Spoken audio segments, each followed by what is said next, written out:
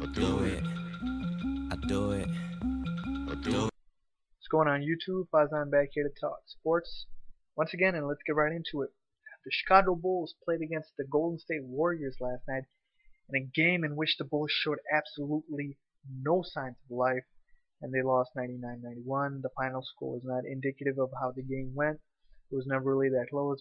Rally, CJ Watson during about three three-pointers at the end, and Kyle Korver had two three-pointers to close the lead up. But got me to ask the question, are the Bulls really title contenders? And again, this is where we become prisoner of the moment.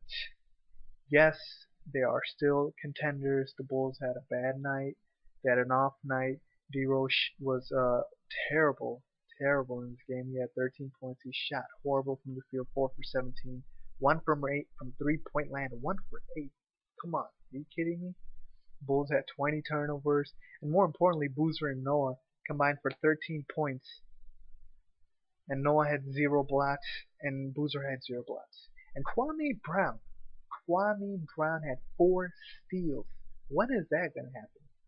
You know, I have to give props to do. The Warriors played a heck of a game, and they outplayed the Bulls in every facet of the game. And if it wasn't for the late rally, the Bulls would have been blown out. But I applaud the Bulls for actually trying to come back. But I expect a lot more out of them. They are still contenders. It's a long season. Let's not be prisoners of the moment. Let's wait this out. Next game was the Lakers facing the Sacramento Kings, and what was supposed to be a pretty easy game for the Lakers to handle, but that wasn't the case. The Lakers lost, and Kobe Bryant, he's not going to be happy with the way his team performed, because Kobe himself had 29 points, and the rest of the starters outside of Kobe, 29 points. That just won't get it done. So it got me asking the question, are the Lakers done? And I know I said not to be a prisoner of the moment here, but in the last 2 games, Lakers have shown me really nothing to prove otherwise, and I'm going to have to say, yes, they are done. They're 0-2 to start the season. It doesn't look good. They look unmotivated. Mike Brown just isn't getting to the guys. They miss Odom. They miss Shannon Brown. They have no firepower. Robert C. Banks won't get it done. And ultimately, Gasol hasn't played well. You know, ultimately they don't have Bynum yet, and that could prove to be a big lift for this team, but they just don't have enough firepower as currently constructed to compete for a championship this year, and I don't believe they will. Now moving on to NFL, Drew Brees. What can I say, man? He just broke Dan Marino's record for the most passing yards in NFL history as the Saints defeated the Atlanta Falcons. I should say throttled. I should say destroyed the Atlanta Falcons 45-19. And Drew Brees went 23 for 39 for 307 yards. He had 4 touchdowns after a bad start in which he threw 2 interceptions. But that's the greatness of Drew Brees. You know, he's able to overcome adversity and be able to just play his game and lead that team and will that team back to victory. So now I ask you the questions: can the Saints win the Super Bowl?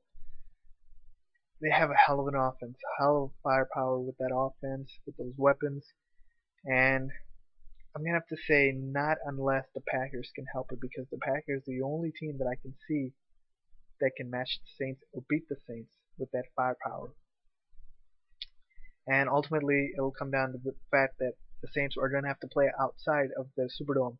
They're going to have to play in Lambeau, you know, in frigid cold weather, and can they, you know, come up? Can Drew Brees complete those crisp passes that he does so well at home? You know, it's yet to be seen, but I don't see it. You know, they could prove me wrong, but the Packers are the class of the NFC and essentially the entire NFL. Now let's talk about the Atlanta Falcons, who are on the bad side of a 45-19 embarrassment. And I just want to ask the question, how far will the Atlanta Falcons go in the playoffs? Because when you have Matt Ryan throwing for 52 passes, I'm surprised his arm didn't break off. 52 passes. It just won't get it done. Michael Turner had 11 carries for 39 yards. 11. This guy's one of the best backs in the league. You need to feed him the ball. Matt Ryan cannot throw for 52 passes, even though he completed 34 of them, and he had just a single touchdown, so it wasn't really that impressive. 34 for 52. And we talked about how the Jets lost that game because Mark Sanchez threw for 59 passes, and you need a balance to that offense. You need to establish the line of scrimmage early and often, and the Falcons didn't do that, and they got throttled. Of course, Drew Brees had a hand in it too. He threw 4 touchdowns. But getting back to the big picture, I just don't see this Falcons team going far in the playoffs. They may get past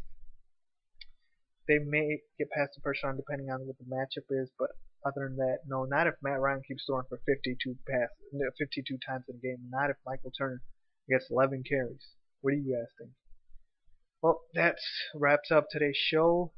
If you guys had fun, comment below. Let me know what you guys think. Answer my questions. Ask me questions, and I'll get back to you in the next video.